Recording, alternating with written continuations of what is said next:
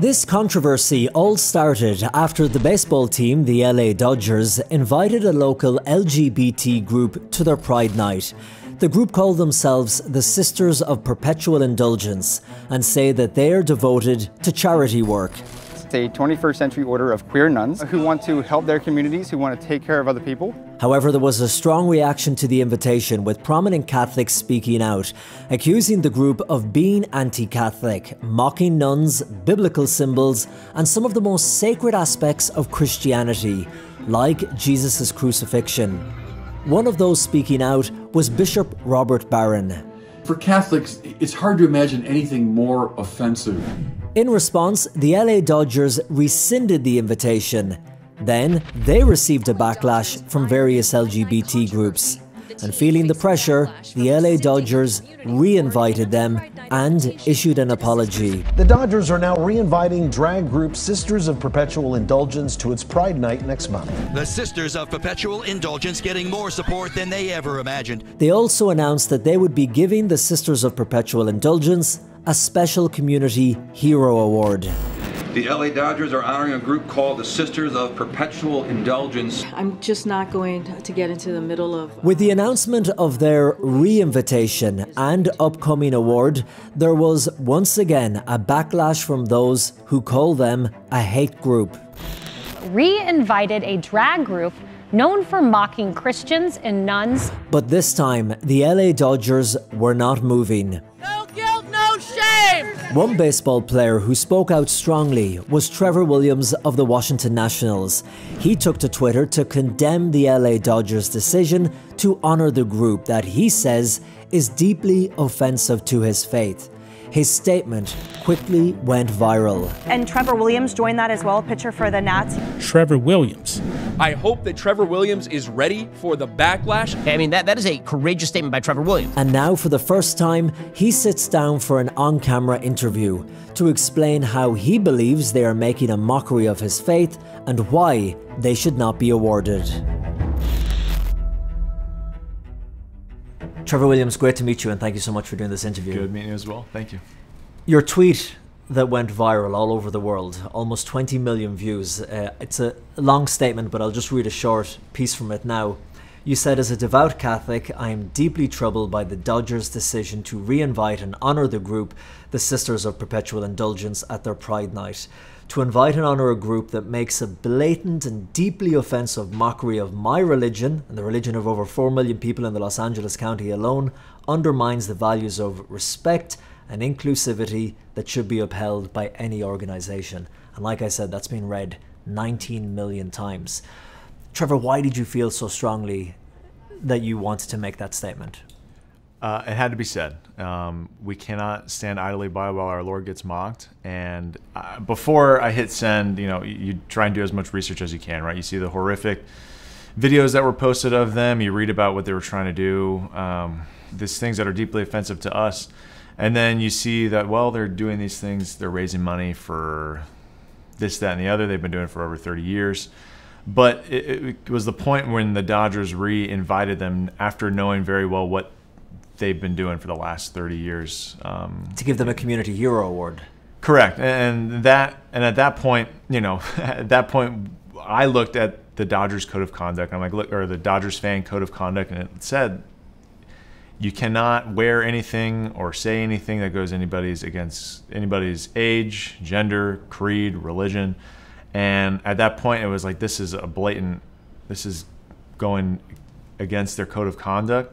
It's a blatant anti-Catholic message that they're sending, regardless of how much, quote unquote, good they've been doing in their community. But when I saw how deeply offensive it was, doing awful things to the cross, doing awful things about Stations of the Cross, like it became a point where these negatives are not, they shouldn't be honored, and they shouldn't mock a certain group. Because you did say in that statement as well that you believe all groups should be welcomed and respected when it comes to Major League Baseball.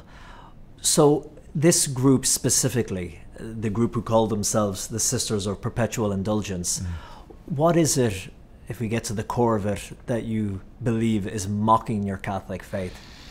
Yeah, I think if anyone with two eyes and a brain can see that they're mocking the religious habits of nuns. They're mocking what we hold most deeply and what are our core convictions. They're blatantly mocking it. When you look at it from the outside in a totally objective view, it's blatant mockery. Now, the group who called themselves the Sisters of Perpetual Indulgence, they released a statement. It was before your statement, but in response to the backlash from Catholics. They said that they're not anti-Catholic, but they're an organization based on love, acceptance, and celebrating human diversity. And in terms of dressing up in drag and mocking Catholic nuns, the group said that its members use humor and irreverent wit to expose the forces of bigotry, complacency, and guilt that chain the human spirit. What do you think of their response?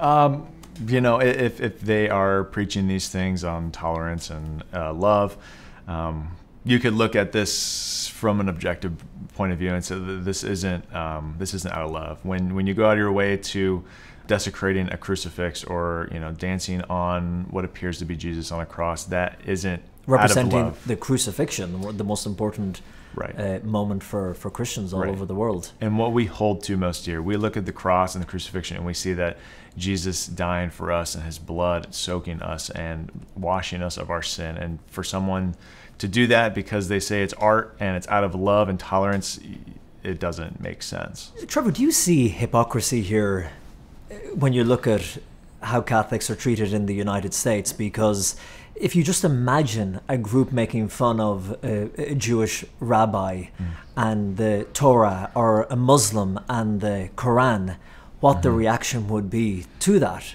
I would hope that they wouldn't be allowed at that stadium. I would hope. But there seems to be this, it's okay to make fun of Christianity in general and Catholicism in particular. 20 million views, almost 19 million views. Are you surprised by how many people have read and engaged with the statement that you put up on Twitter? My intention with that statement was to get as many eyeballs on it as possible, and for people to see the hypocrisy that I was trying to point out of what the Dodgers were doing. And I hit send tweet and I threw my phone and I was like, I logged out and I'm like, we'll see how it does. We'll see how it does. And but I've had a lot of people come out and reach out to me, former teammates, current teammates, even like stadium workers. When we were at Dodger Stadium, when this statement was made, just walking through the tunnels, getting to the clubhouse, I had stadium workers come up to me and thank me. So a lot of people have reached out, thanking me for my courage and thanking me for making this statement, because a lot of people feel like they either don't have a big enough voice to say something, or they are afraid of the backlash. When you speak about the backlash and having courage to do this, most of the people, if you read through the comments, are supporting you. But then there are those who are saying things like homophobic and transphobic, and you just have a problem with that, the LGBT group. First of all, what do you say to those accusations? I didn't say anything anti-pride in my statement. I tried to be as charitable as possible.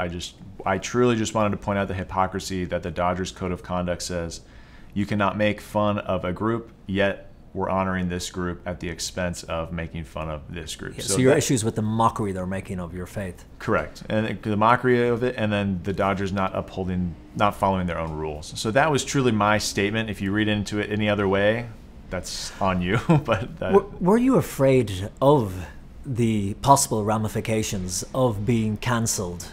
We see people lose everything over a tweet or an opinion that they put online. You were putting your neck out there when a lot of other players are not.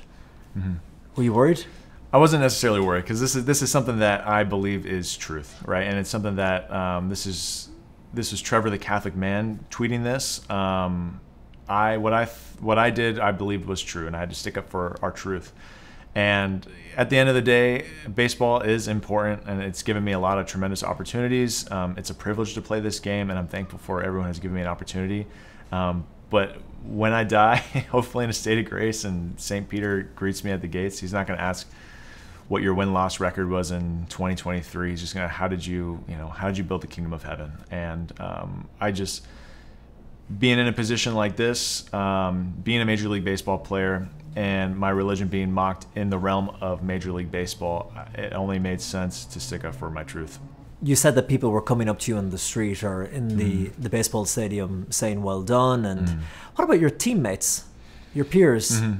I've had really good conversations with teammates about this. Again, people thanking me, teammates thanking me for what I could be done, what I did. It's something that most people and most players are supportive of. What would you say to people, Trevor, who are Catholics? They might not call themselves devout Catholics, but they're fans of the LA Dodgers. They love going to the games. They just want to watch the games. They don't want to get involved in all that. They see it as an argument happening for other people somewhere else. But they're still Catholics. Maybe they go to Mass every Sunday.